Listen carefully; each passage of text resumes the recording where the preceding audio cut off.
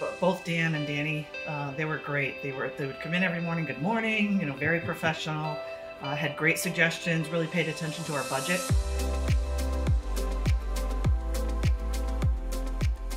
Hi, I'm Colleen. Good morning, I'm Kevin.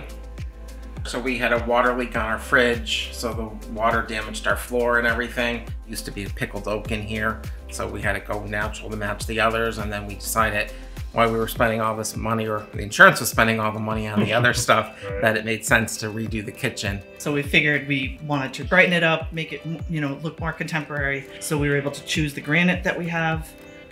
We chose the paint on the walls so that we can get the house ready to go on the market. The cabinets, we also chose a brighter look. We had oak cabinets before, so these are the nice soft close cabinets.